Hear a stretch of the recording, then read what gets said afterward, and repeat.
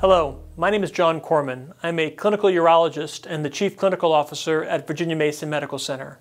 On behalf of my colleagues at Virginia Mason Franciscan Health, it's a great pleasure for us to be the presenting sponsor of this year's Zero Prostate Cancer Run Walk.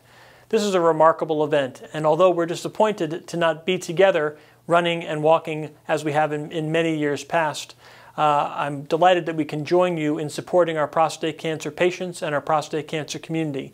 It's through contributions of folks like yourselves that we're able to support research in prostate cancer health and ensure improved quality of life and quantity of life for our patients with prostate cancer.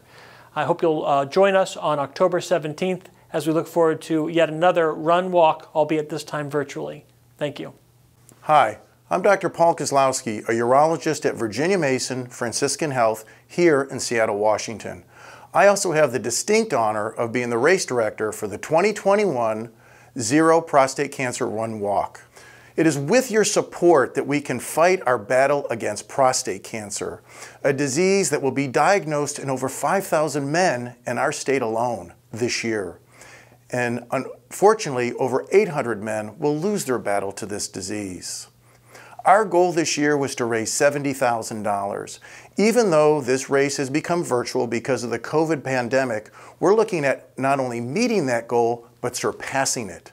This is the fourth year that we've held this event here in Seattle, with over $300,000 being raised.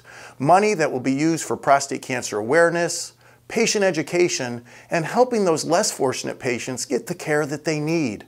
I want to thank you for being part of our 2021 team and our fight against prostate cancer.